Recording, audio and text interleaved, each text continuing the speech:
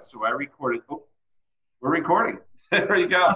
Oh, there you go. All right. I I'm see it. about to explain to you why I'm afraid to record to the cloud, and it doesn't matter because we're recording to my computer. It says recording on your screen or mine. Howdy. Howdy. Howdy. So, Marty Yee, I met you last Saturday at a jam session, and it was so much fun. I mean this. This is not false humility. I felt like I was in Wayne's World, like we're not worthy kind of thing. When I got there, and I was the last one there. It was a socially distanced outdoor jam. It was about 135 degrees outside. Yeah, we were definitely distanced. Very distant. And I pull up, and I think, oh, I guess they're just playing some music, piping some music through a PA system. You know, like it sounded just like, like an album or the radio. Not radio anymore. And then as I get out of my car, I'm like, fuck, I'm not worthy. Because I don't remember what you guys were playing, but it sounded really good. You had that young guy on guitar, he was like 25, and that kid on keyboard. That's right, yeah. Those kids were good. They were really good. And we had, I think in total, 5 guitar players eventually once I started trying. At any point in time, we had 5 guitar players at once, which is really hard to do. Yeah, and you were doing percussion in the beginning, like non-drum set percussion. I mean, a mini kind of set. Yes. And what I thought, there were a couple of things that I thought were cool, and I'm like, I can't wait to learn a little more about you and your professional history. So I'm a non-professional musician. I'm just like a garage band, college hacker kind of guy, and I love it. So I'm watching you doing this thing with some percussive whatever, and there was some, what was that thing? Oh, the shaker? Okay, the shaker. Shaking the shake. And you looked professional the way you were doing it. I thought this guy's probably like, seriously, it sounded good. But here's the moment that got me. So everyone starts playing Bad by U2, which is my favorite song in the world. Oh yeah, it's a great song. There's two basic chords you play around in it. I remembered one of the two. So I just sort of put my volume low and I'm kind of playing around and just sort of playing it, but not well. And with 4 other guitar players, it was easy enough to not screw up the song. But what I thought was really, really cool, and I mean this with all sincerity, I remember you switched over from your little percussion station, because at that point, there were 2 drum kits and no one was playing drums yet. You moved over onto the drums, and the way you filled the sound space was really special. I mean, it was really special. Thanks. And I thought this guy's special on the drums. For me, because I was just sort of very quietly doing I thought I had the chords right. I was mixed so low that I could barely hear myself. So instead, I allowed myself to just get enveloped by the music. I mean, you've got all those guitar players, and the kid had the perfect echo. He was doing a nice version of Edge. And your drums, whatever you did, it was so musical. You weren't just keeping a regular beat, but you were, I think, very focused on the tonality of the kit you were on. Am I right? Oh, yeah, absolutely. I was actually inspired by his guitar part because really, it was so mystifying. Yeah, he really pulled it off. He did. It was really good. I just went with him, basically. Oh, really? That's interesting. Oh, it was, yeah. Because you were, I mean, I could sort of hear it in my head, but you were working all the drums, and I could tell that you were so much more than keeping the beat, or even, dare I say, like advancing the rhythm. It was much more 3-dimensional than that, and I took note of it. Oh, thanks. Cool. That's very observant of you. That makes you the better musician, also, David. I really enjoyed it. And I remember I didn't have a guitar strap with me, so I'm just sitting on my amp, and so it really allowed me to sort of be, even though I was participating in the song, I was really a fly on the wall, and I enjoyed it almost as much as a spectator, as a participant for that song. It was very cool. That moment was definitely a highlight for me. Yeah, wasn't it? It was. It was just something that was a spur of the moment, and sometimes those are the moments that are most worthwhile. Yeah, and the other one we did that was fun. Because I play so few things, I was just doing some kind of progression in ninths. We did the kind of a funky thing, there were a few times the groove kind of got, I thought nice, and I was leaning on the better guitar players to do their part, but it was really good. Yeah. There's some magical moments, and then alcohol sometimes kicks in, and either it gets better or it doesn't. Right, that's right. You think you sound better, but you don't. Mm-hmm. It's like the great idea that you write down and you wake up the next morning like, that wasn't very good. That's right. Yeah. Paul Simon had always do rehearsals, and he would break down a song, right, piece by piece, and we would work on that one song, just for that one day, and that'd be the rehearsal, and then we'd come in the next day, and he'd do something totally different.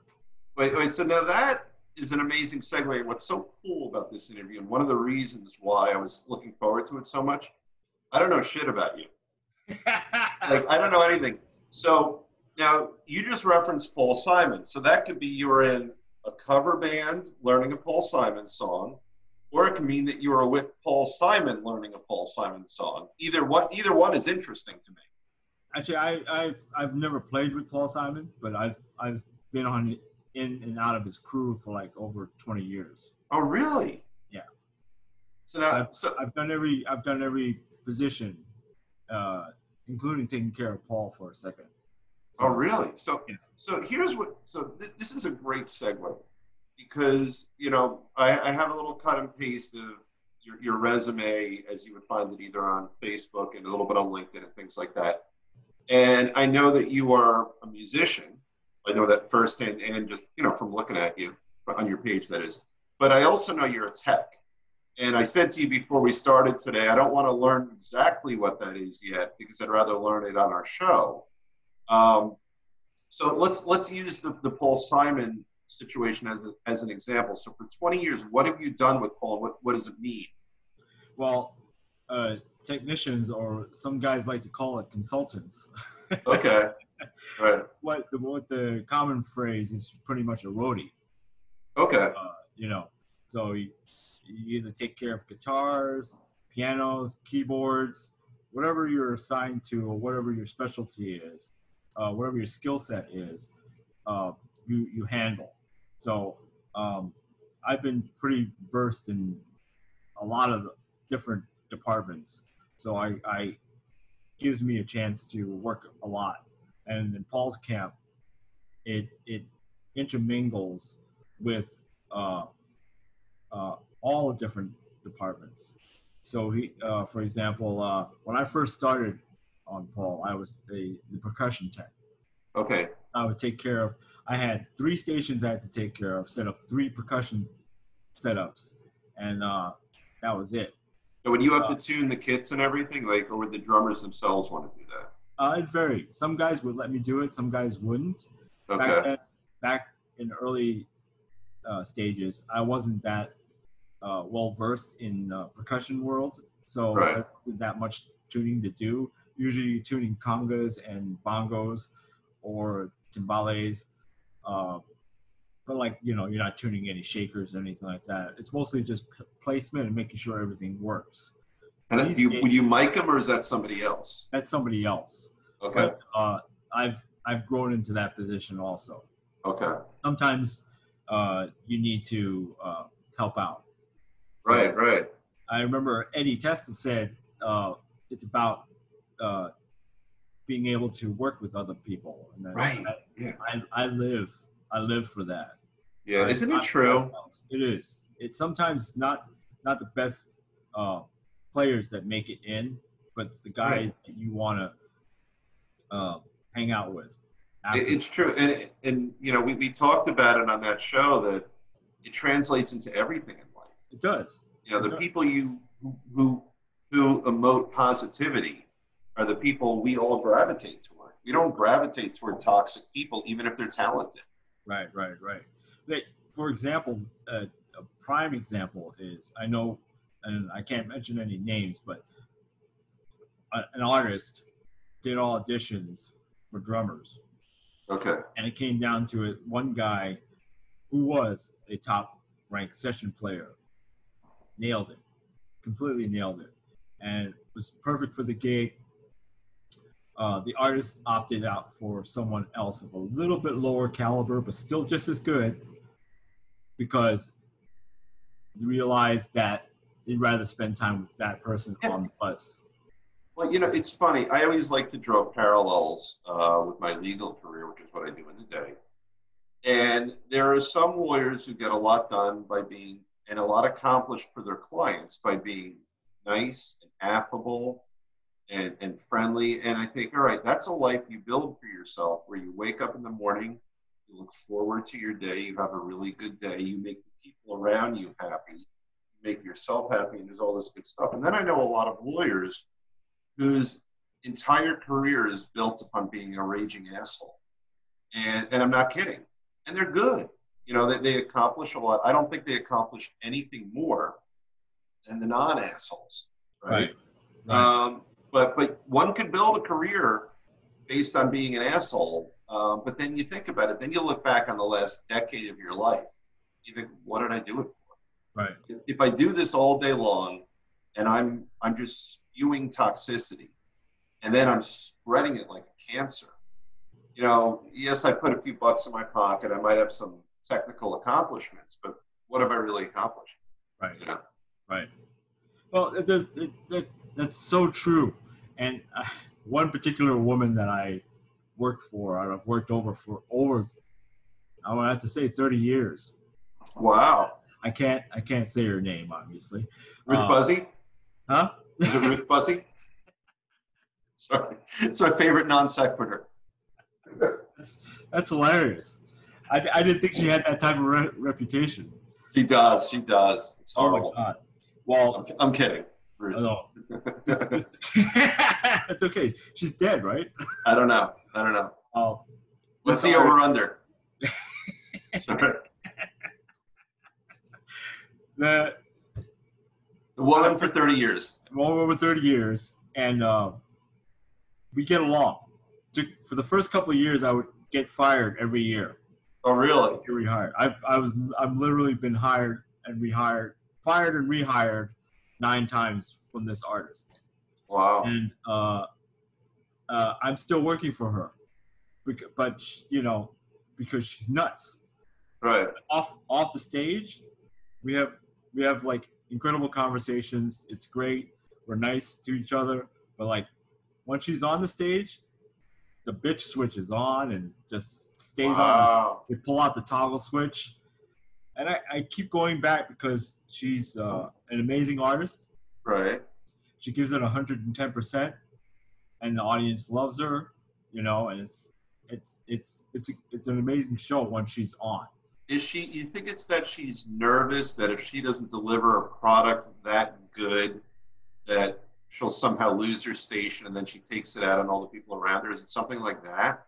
It's somewhat like that, and kind of like an insecurity, you know. Right. And I don't even think sometimes it's like how Eddie Testa referenced that, like you need to check your ego at the door. Yeah.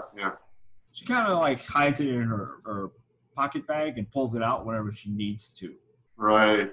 And it's not even a thing whereas it's about ego. It's for her, it's about like being heard and making sure that she's getting her point across because she's so insecure. Right. There's a lot of insecurities about herself. She'll dress up like sporadically, and sometimes you see her come out and you're like, what were you thinking of? Like, right. Really? So, you know, it's kind of like that. So she's looking not just for the sort of the musical success, but she wants to look a certain way. And then sometimes she goes out on a limb and there's an epic fail. And then that feeds her insecurity. Right. That feeds her insecurity. But, you know, her voice is so powerful and so, she doesn't look at the response of her performance. She looks at, oh my God, what did I do wrong? Oh, that's a shame. It is, because she's truly an amazing artist. And then that's the sad thing, is that the people who watch her are probably getting more enjoyment out of her than she is. Oh, absolutely. Right. Absolutely. And she treats the people around her like crap, and it's just, it's right. You want to say it's karma, but she's had like over 40 years of a career. You know, so Wow. say, you know, you just never know.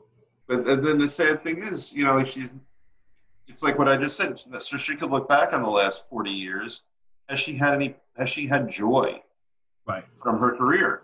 She right, might have given out, not to the people in her orbit. She might not have given joy. Her audience gets the joy, right, but she's not even getting it herself. That's a right. shame. Yeah, it is. She's not. She's always looking forward to moving forward and doing work and stuff like that. And she has a son that Okay. she's barely raised, uh, and she loves. You can tell she loves because she talks about him all the time. But you know that she doesn't spend any time with him. Well, that's a real shame. And On so many levels. yeah, oh yeah, absolutely. And it's a thing. Whereas like other artists that I've worked for, we've talked about past experiences and past tours, and with her, we're either talking about family or we're talking about uh, upcoming shows. Okay. There's no real like conversation about like remember that time in Moscow where we played in front of that audience and it rained down or any of that. There's no reference to that. So when she looks back on her life, she doesn't have fond memories for her entire career. Like in Right, other words, the centerpiece of what she does has not filled her life with positive memories, I guess, or at least not that she wants to chat about. right, exactly, and that's what I think too. And I think her focus is so much in the future that uh, she can't. You know, she's had a Broadway show. She's working on Wow. another Broadway show, so it's a big thing for her. Just to Dude, keep. it's clear to me we're talking about Ruth Buzzy right now. I mean, she's been on Broadway. She sings. Sorry if I hurt you with that. Now that she's Oh, kind of no, gone it's all out. good. No good. Yeah, No, yeah. no, no. The mere fact that I I've outed understand you. who Ruth Buzzy is, it's Yeah, great. yeah. So in your career doing this, have you traveled the world? Oh yeah, I would have to say. I'd say the only place I haven't gone to, and I had, it's a little ironic that I've never been to China. Oh, really? The only country I haven't been because there's not much tours going through China. Right, right. It's like Japan, you know, all over the East Asia and all that, India, all over the world. Wow, I've been very, very lucky. that's really cool. And then, so I would think what you're talking about in terms of your relationship with the artists is that there's probably, you know, they're on for a couple hours, maybe three, but probably more like two. Then there's a ton of downtime, right? Whether you're on a tour bus, an airplane, in a hotel lobby having drinks, is that where you develop your relationships with them? It depends.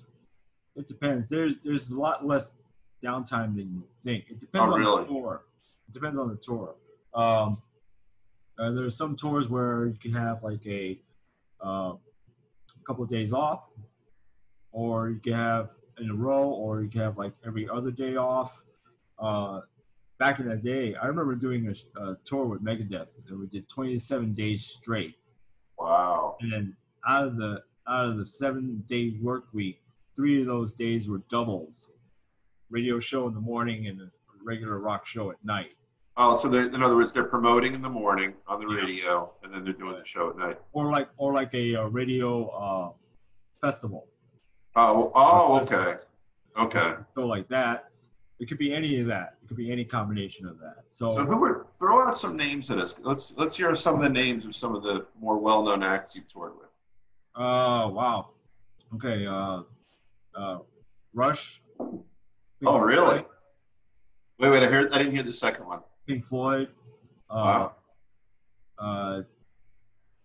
uh, Tim McGraw, Faith Hill, Tim and Faith, Sting, Seal, Steely Dan. Oh my God, it's all drawing a blank now. Sean Colvin, Mary Chapin Carpenter, J Lo, Public Enemy. Uh, And you mentioned Paul Simon. Paul Simon, definitely. It's one of the earlier tours. Squeeze. By the Uh, way, could they possibly have a? I love Squeeze. Could they be potentially more boring in concert? Oh no, it's a great Squeeze. Is there really? I saw them in the '80s, and they were amazing, but they didn't do anything. Are they different now? No, Squeeze is a musician's rock band. Okay, all right. Kind of like Steely Dan, because I've seen them. Oh, absolutely, yes. They That's don't right. do anything. They just play amazingly, but Yep, that's it. that's it. Oh yeah, yeah, that is actually, and that was one of the tours that got canceled this year for me. Oh, really? Yeah. Right. Your life is so different now. So Oh you've yeah. got, and we probably, so that's probably about 8 or 9 bands you mentioned just off the top of your head, and that's probably a partial list, right? Yeah, it is. I'm the king of subs. Now, what does that mean? I go in when guys want to take a break. Sometimes Okay. it's a long tour, and I go in and fill in. Okay. I have to say, like, very few, like on Pink Floyd, I was a sub. On Rush, I was a sub. Um, Pantera, Tool. Who? Jewel or Tool? Tool. I don't know that. And Jewel. And Jewel also. A lot of different acts. Suzanne Vega. Wow. A lot of different So bands. are most techs like you musicians? There are and there aren't. Okay. And some jobs require that you play. Like I know on Van Halen, the drum tech is supposed to play. Oh, really? Yeah. Because sometimes Alex wants to warm up, he gets there late, and so somebody else has to do the sound check. Oh, that's interesting. All right. Have you ever done that? No. Oh, sound check? Yes, I have. Like sound check where you're behind a drum. Well, so what do you play? You play drums, we know that. What else do you play? I play percussion, drums, bass, a little bit of keys, a little bit of guitar, just enough to get through sound check. Okay, so there will be times when you'll get behind a drum kit or guitar or bass keyboard and hammer out some music or notes or beats or what have you to make sure it's. Yeah, I just ask what chords we're playing and just strum along. There's nothing, just to get a sound. Right. Now, is that nerve-wracking at all? At first it was. I know for me, like I've heard comedians do routines on this. Like going into Sam Ash and you want to test the guitar and all these really good musicians are looking at you. Like I would never, they were like, you want to plug it into an amp? And I'd say, no, but sir, you want to buy an amp. But I don't want to play through an amp in front of all the people in this store. I understand that. When I first started, I would have never thought of that, trying to do that. But when you're young and you start off in the industry as a musician, you want to like progress. And sometimes there is a problem with guys who want to be musicians more than they wanted to be techs. All right, so then they're trying to showboat a little? Trying to showboat a little bit, yeah. I mean, there's a time and place for everything. I would think that probably goes across really transparent and badly. Oh, yeah. Some guys, it depends. Certain artists are like, you know what? I don't want to see that guy anymore. Yeah. I mean, if I was in that role, I'd say that's not what you're doing. That's not what you're here for. Right. It's very self-indulgent. If I've gotten nothing else from the 20 or so shows we've done so far, and I think Guitar Tells has done about 20 so far, is that if it's about you, you will not succeed. Right. If it's about making the audience happy, you will. The audience and the people around you happy. Right. Right. So I would imagine if you've got a tech who's trying to show much better musicians that he or she is pretty damn good, it's not going to be received very well. Right. Oh, yeah, absolutely. And I feel like sometimes I'm a little hard on those guys, but I feel like it has to be a give and take thing, and it's a working environment. It needs to be almost like a family. Right. I treat it like the Marines. It's about the guy standing next to you. Right. Because when you're out there, it's not even about the country at that point. It's about the guy standing next to you. Right. So, I mean, I think that's carried me throughout this whole thing. Yeah, we had Mike McGagey on recently, and he was saying his job is to make the people around him look good. Oh yeah, Like that's his job. Yeah, that even applies even more to me. Right. Where you're not playing with the band, but at the same time, that's exclusively your job. But even for the musicians vis-a-vis each other, and you are a musician, but the performing musicians, the best of the best are saying, "I'm here to support the people I'm playing with." Right. Yeah. Right. Yeah. So let's go back in time a little bit. So, were you a musician before you became a tech? Oh yeah. So that was your main gig. So let's start in high school. Or when did you start drums? Let me ask it that way. Actually, when I was 10. Really? Yeah. So let me ask you, if you can, put humility aside for a second. I got the sense from our little jam session that you're a very good drummer. Are you like a studio musician level of drummer? Do you think, if you were to put humility aside? I would have to say I'm close, but I'm not there at this point in the game. At one point, I have to say in the 90s, there was so much work around that we were all, there's guys that weren't even like studio musicians that were playing in studios and stuff like that. So have you done that? Oh yeah, back in the 90s, it was fruitful. Commercials, studio album recordings. Occasionally, there's some studios in Pennsylvania now that I was doing some recordings in, and I'd occasionally get once in a blue moon call to do recordings. And I've set up my studio now so I can do tracks from home and people can set track and I do that. I haven't gone up to that point yet, but I'm working at it. So, so what have you been on albums most people might have heard of? Oh no, probably not. Okay. Probably not. It's just like a lot of local artists that are like sing and play guitar, and play keyboards and stuff like that. Well, that's great. The fact that so in the 90s you're getting called in if you get like a fresh band, or let's say like a songwriter who needs a drummer for their session band, something like that. You get called in, and you would get commercial work on commercials, right? Yeah. Because people forget. I mean, everything we get on social media has music. Right. Whether it's the old days where it was television or movies to now just, YouTube or what have you. Right. There's always some kind of music playing around. Oh yeah. Background. Oh yeah. People forget that like it's all around you. Yeah. Even when people are watching movies, I remember watching some of the movies that I've played on, and I'm just like, wow. I'm just like, I remember that session. Wait, what movies have you played on? There was there was one Robert De Niro film, Ed Norton. I know that movie. I think. Wait. The Score. Yeah. The Score. There's literally 8 percussionists on that session, and it was a magical moment. It was like a week and a half of recording, a lot of tracks. It was in a big like theater, like in Manhattan, that all of us, and I was doing is playing these frames. What is by a frame? What do you mean?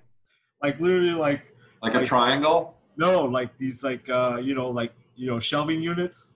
Okay. Like, you would nail into the wall. Right. Actually playing these rails.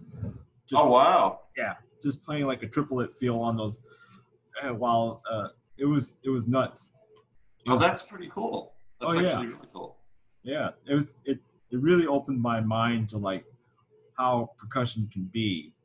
It could be on anything, right? Anything. It could be just I went to a school in Washington, and we talked on our second to last show about Washington go-go music. Are you familiar with it? Oh yeah, the go-go beats. Oh yeah, infamous. Right. So do you remember the Junkyard Band? Did you ever see that? Oh yeah. So I've seen them live on street corners. Like I saw them on street corners before they were famous, and they would play like garbage pails and paint cans and things like that. That's right.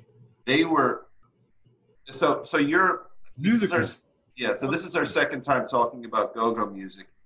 It sort of came parallel to hip hop, and then hip hop Oh, really absolutely. took off, Yes. and then go-go didn't. Big Old Butt is sort of a go-go-ish song, but not really, Oh, right? yeah, yeah. Oh, yeah. Oh, you could totally see it. You could Right, totally see right. the reference to that. But we talked Chuck Brown. Chuck Brown. That's He right. was huge, and my favorite, Let's Get Small. Who did Let's Get Small? Um, I can't remember. I have No, to I Google can't that. either. But what I loved, and this is so great for not just a drummer but a percussionist like you, we would be at some outdoor event, and when they start playing, I don't dance, nor can I, and it's a bad thing to see if I try. But when they start playing, when go-go kicks in, you can't help it. Oh, yeah. Like, unlike any music I'm familiar with, at least for me, when all those percussion instruments kick in, there is something about that beat in go-go music. Oh, it's the upbeat on the second kick drum that just kicks it over. They all start the same like, and then boom. I can't do it, but yeah, It's so moving. It just yeah, pushes you forward, and it just makes the music just makes you jump. You right. know, done right. It's a great And I guess the reason why it didn't stay any longer is that it then becomes repetitive, and I guess it doesn't go maybe as far as people want it to. You know what I mean? Like, I'm not expressing it well, but it's one thing. And right. maybe that's why it didn't fully take off. I don't think it was able to get like three dimensionality about it. Well, I mean, I don't know. these days it's about EDM music and all that kind of stuff anyway, which is pretty mindless and it's just repetitive. Yeah. The whole thing. You could say the same thing about that, but it was just the backing of it. Go-go music was such a, I hate to use the word for, lack of a word, but it was so ghetto that Yeah. didn't have that. And It was very real. I mean, like I saw it firsthand. it was so raw. Yes. And that's what the best part of that was. It was so natural and lively that I think it took too much for people to think about. Yeah, maybe that's it. We'd be drunk 2 a.m. walking around, and you suddenly around the corner, you'd see a bunch of kids, young adults, and old adults, maybe 10, 15 people just banging on whatever they had in front of them with rhythms that were beyond outstanding. Right. In that sense, it's really about the music. It's kind of like all the guys down in New Orleans Right. who play, that New Orleans street beats and Oh my God. it's exactly like that because I will be there in 17 days. oh nice. Yeah. It's magical. It Musically, it's is. a magical place. Yeah, I saw at Tipitina's. I saw Aaron Neville, Oh, nice. Okay. and I was again there was a little bit of alcohol in me, and I literally just had tears coming out of my eyes when he hits those notes in New Orleans. Oh yeah. It's the authenticity and the realness, and then hearing that music where it belongs. It's like seeing Bruce in New Jersey. Oh yeah. You Oh, know. absolutely. I have to say, like, I did a short run with the meters, and Okay. that was some of the most magical moments. The music that was. I mean, it's original meters, with George Porter, Zigaboo, and Aaron, Art, all those guys. It was such a you realize the history behind that all that music Yes. comes from, and where all these guys are trying to cop all those licks and everything. You see it. Yeah. You just feel kind of fortunate about it. I feel blessed. It's funny, yeah, and it's funny. I'll throw you a little compliment. When we were doing band, and I'm just sitting on my amp, and again, I'm being almost more of an observer than a participant. I was thinking, I'm feeling very blessed right now that I'm getting enveloped by this wall of music that I have a little bit of involvement in, because that moment was really, there's a tape of it somewhere. I think someone was recording. But it was, I'm appreciative of the fact that you felt what I felt in that. Because, and that's the beauty of music, is sometimes you can feel this sort of wall of something envelop you, and it takes you to a different place. Yeah, yeah. And it's almost like the drums are playing me. I don't necessarily have to play the drums. It just flows correctly. If it flows great, that's your moment. And that's interesting. What I did not at all perceive is that, but it makes sense now. You're sitting there doing your regular percussion that you've been doing the last 30, 40 minutes that we've been playing. And then you heard something from that guitar player. And then you just shuffled on over 10 feet or whatever it was to the drum kit. And I guess you got inspired by hearing what he was doing. Oh, yeah. And it informed what you did. But it came out really nice. Oh, yeah, it did. I have to say that was the best moment of that jam. Yeah, I felt the same way. So from a musical point of view, so what do you do to occupy your time these days in the middle of COVID? I know you guys jam every week, right? You guys we're at a farm, right? Are you part of that weekly jam? I can be. Unfortunately, after COVID and stuff like that, I've been less busy with work, but catching up on a lot of housework.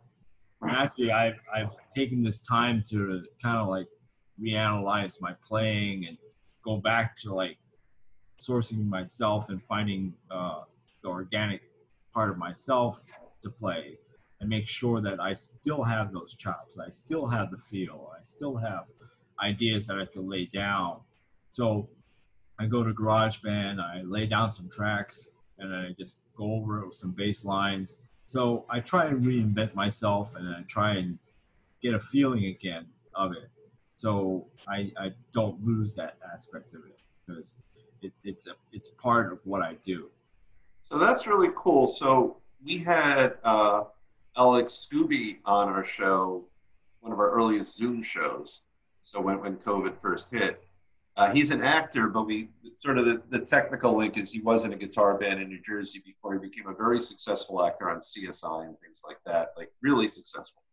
But he said the same exact thing about acting that you just said about musicianship on our show, which is that COVID sucks, COVID is horrible, and most horrifically people are dying. So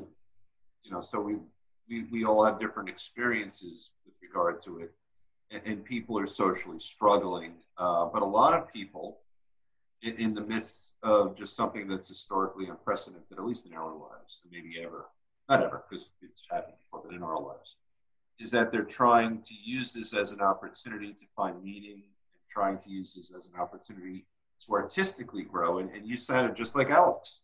that he's using this, and they're doing a lot of creative acting things and just writing and things like that. But when people are stuck in their homes, I mean, I barely exit my home.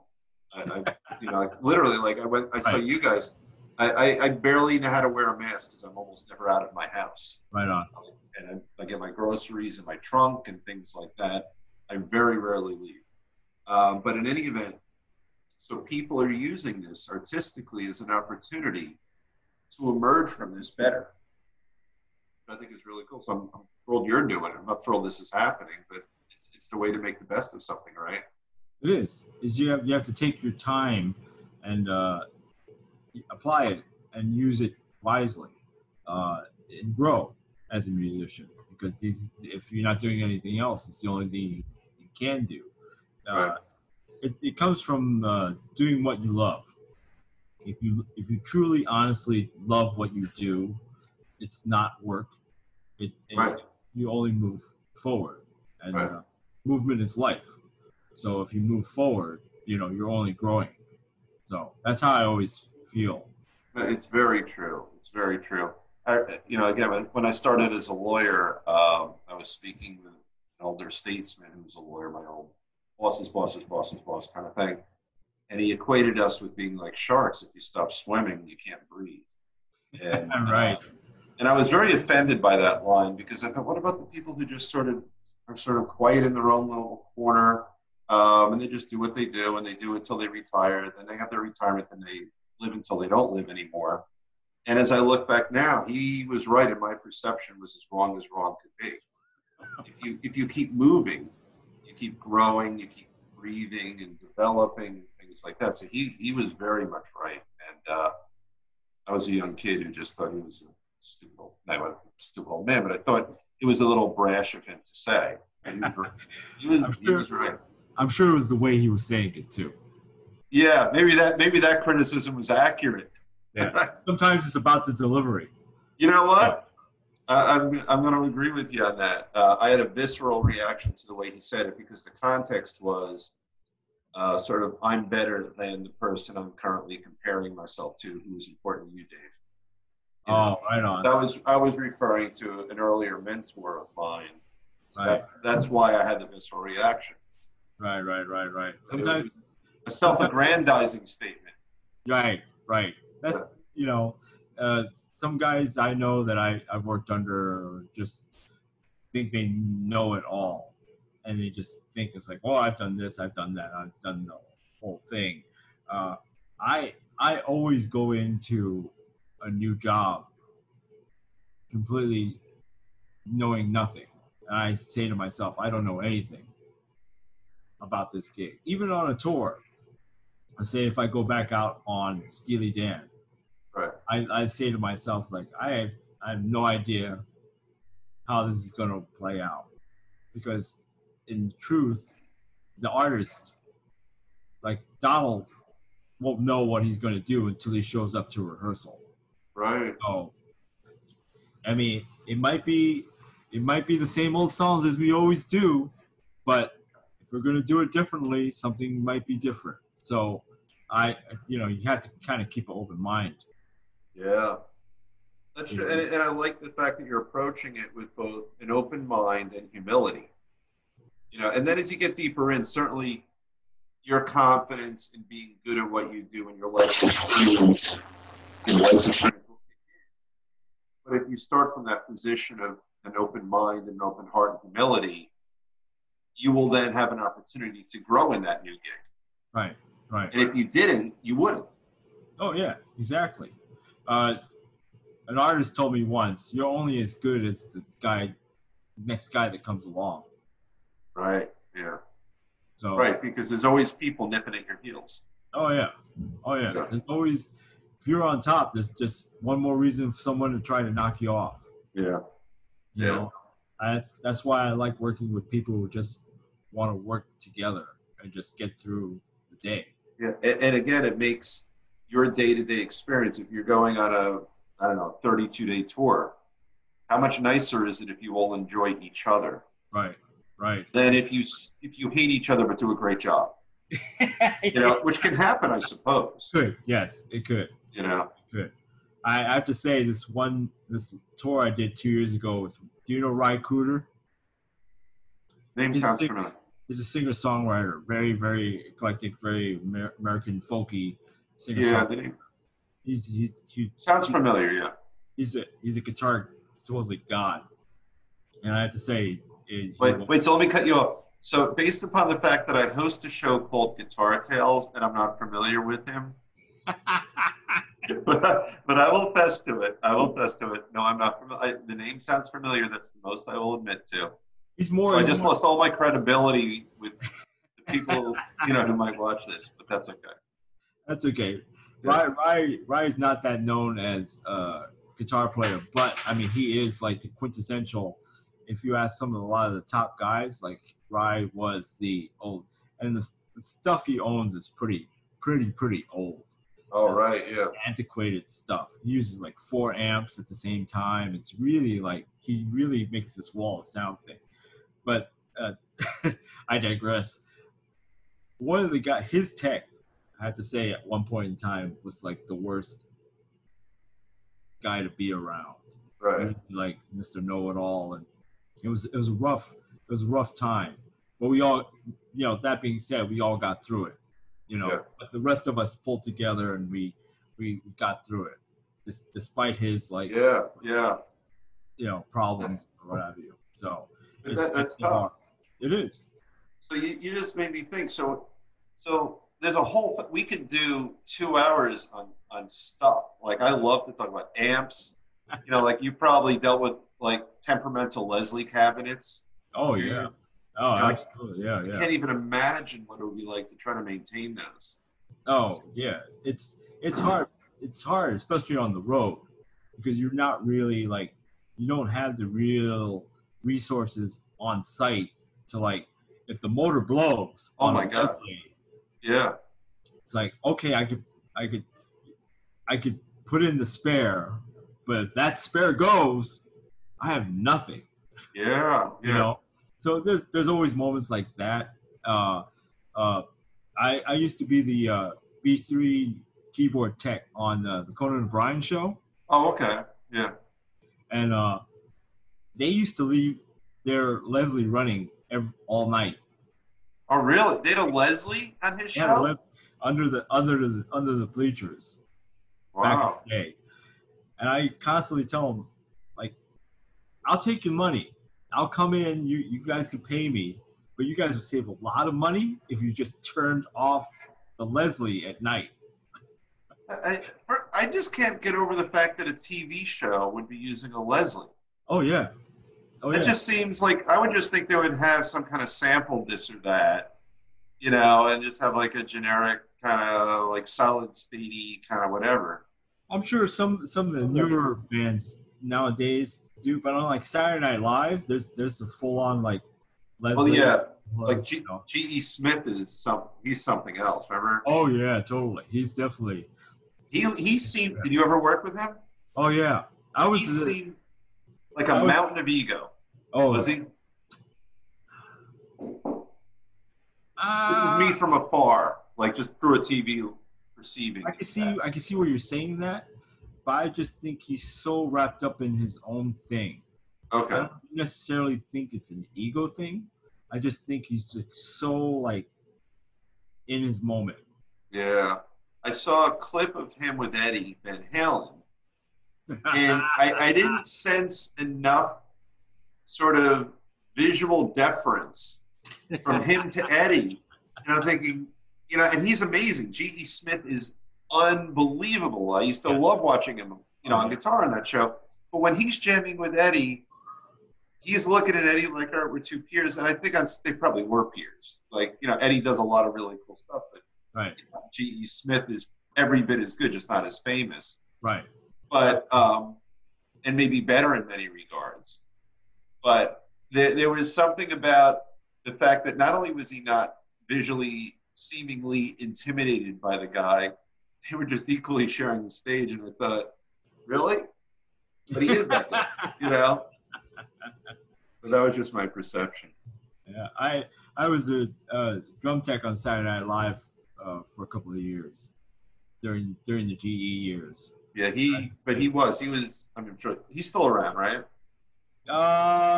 Actually, he's playing bass on Roger Waters. Oh, really? Oh, that new tour that they're doing now. Yeah, when it was out. Oh, right. Now they're not, right. He was definitely the musical director / bass player. Oh, okay. On that tour, which is ironic since he's been known for his guitar playing. I know, but yeah, it's a lot of guitar players segue over, and I'm sure that's much to the chagrin of people who take bass extremely seriously. Oh, yeah. Because it's, a guitar player getting by on bass is so different than a bass player really playing bass. I mean, when I had a band when I was in law school, and our bass player was 1,000 times the guitar player I was, so we had a deal. If there was ever anything difficult, I would slide over to bass, right? And he would we played One Way Out. I couldn't lead. I don't even play lead, so I would do the bump, bump, bump, bump, bump. I would do that on bass, right. And he would do the searing lead, but I would do the bullshit version of bass. Right on. Sure. Player. So this has been so much fun. I just looked at the clock. I feel like it's been 2 minutes. And I would love someday. I would love to get you back on and talk about equipment. Can we do that sometime? Yeah, no problem. Anytime you want.